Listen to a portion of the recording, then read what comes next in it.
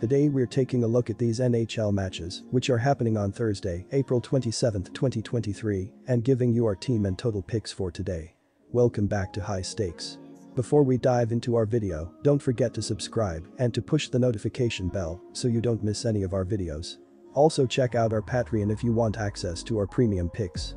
Our Patreon is a way for us to help you improve your chances of making more money, and if you are interested in props and parlay picks, check out our new channel High Stakes Props and Parlays, where you can find our player props and parlay picks predictions. You will find the link to our Patreon and to our new channel in the description and comments section below. Tampa Bay Lightning vs Toronto Maple Leafs. It looked like the Maple Leafs were going to lose Game 4 and head back to Toronto, with the series tied 2-2. Toronto was down 4-1 in Game 4 after 2 periods. However, the Maple Leafs scored 3 unanswered goals in the third period in Game 4 to send the game to overtime. Alexander Kerfoot would score the overtime winner for Toronto, and the Maple Leafs completed the huge comeback to take a 3-1 series lead. The Leafs had a very good offense this season. They ranked 9th in goals per game and 12th in shots per game. Mitch Marner led the team with 99 points. He ranked tied for 4th in assists in the league. Austin Matthews and William Nylander each led the team with 40 goals. Nylander had 87 points and Matthews had 85 points. John Tavares had 80 points. Toronto scored 3 goals in a Game 1 loss. Their offense took over in Game 2 and scored 7 goals to even up the playoff series. The offense was excellent in Games 3 and 4. They scored 4 goals in Game 3 and 5 goals in Game 4. The offense has been the main reason the Maple Leafs leading the playoff series 3-1. The Toronto Maple Leafs won Games 3 and 4 in overtime in Tampa Bay and now have a 3-1 lead in the playoff series. Game 4 was a great game with the Maple Leafs coming back from being down 3 goals in the third period to win the game in overtime. Andrei Vasilevskiy has not been sharp in this series. In a Game 1 victory, Vasilevskiy allowed 3 goals on 31 shots faced. In a Game 2 loss, he allowed a whopping 7 goals on 37 shots faced. Vasilevskiy was not sharp at home in Games 3 and 4, allowing 4 goals on 27 shots faced in Game 3 and allowing 5 goals on 37 shots faced in Game 4. Toronto's offense has gotten the best of Vasilevskiy in this series. Now with the series heading back to Toronto for Game 5, the Maple Leafs have all the momentum after completing a huge comeback in Game 4. Giving up a 3-goal lead in the third period in Game 4 will be too much for the Lightning to overcome. Toronto will win Game 5, and for the first time since 2004, they will finally win a playoff series and eliminate the Lightning in 5 games. Take Toronto on the money line. This series has been a very high-scoring series. Each of the 4 games so far in this series has gone over. Toronto's offense scored 3 or more goals in each game this series. They scored 7 goals in Game 2, 4 in Game 3, and 5 in Game 4. Tampa Bay scored 3 or more goals in 3 of the 4 games in this series. Both teams have struggled to keep the puck out of the net. The over is 4-0 in this playoff series, and the over has hit in 8 of the last 10 meetings between these two teams. Game 5 will be no different. This will be another high-scoring contest between the two teams, and the over will hit in Game 5. Take the over, 6.5 goals. Rangers vs New Jersey Devils. New York's played well on both ends of the ice. They've scored an average of 3.33 goals per game, the 12th most in the NHL, on an average of 31.5 shots per game. They've generated the 12th fewest expected goals, 3.09 per game, and the 4th fewest high-danger shots in the league. The Rangers have the 7th best power play in the NHL, scoring on 24.1% of their opportunities. Artemi Panarin, 92 points, 63 assists, and Mika Zibanejad, 39 goals, lead them in scoring this season.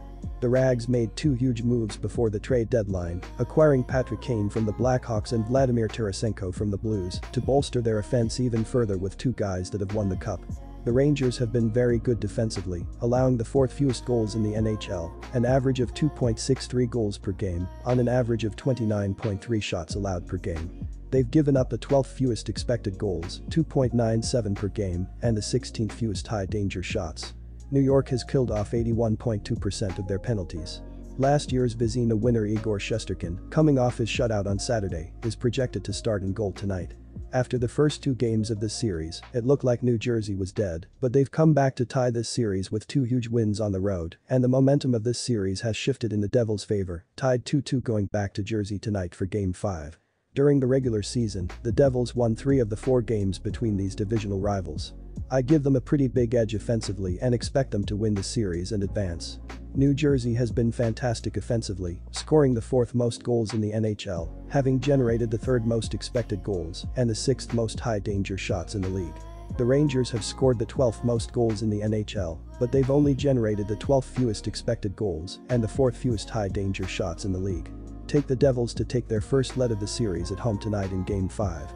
This series has trended under, going 2-1-1 through the first 2 games of the series. Despite 3 of the 4 regular season games between these teams hitting the over, the playoffs are usually dictated by defensive-minded games, and both of these teams have been fantastic defensively, leading me to really like the under in this game. The Devils have allowed just the 8th fewest goals in the NHL, having given up the 3rd fewest expected goals and the 3rd fewest high-danger shots in the league. I expect them to play much better than they did in Game 1. The Rangers, backstopped by last year's Vezina winner Igor Shesterkin, have been fantastic on the back end as well. He was fantastic in Game 1, without allowing a goal besides Jack Hughes' penalty shot. Defensively, New York was fantastic in limiting the scoring opportunities for the Devils. They've allowed the 4th fewest goals in the NHL, having given up the 12th fewest expected goals and the 16th fewest high-danger shots in the league. Take the under in Game 5 tonight. Winnipeg Jets vs Vegas Golden Knights. The Winnipeg Jets were red-hot heading into the 2023 Stanley Cup playoffs as they fought for their lives to make it into the number 8 seed, and now, they'll need to find that spark once more as they are a poor 60-minute performance away from being eliminated once more.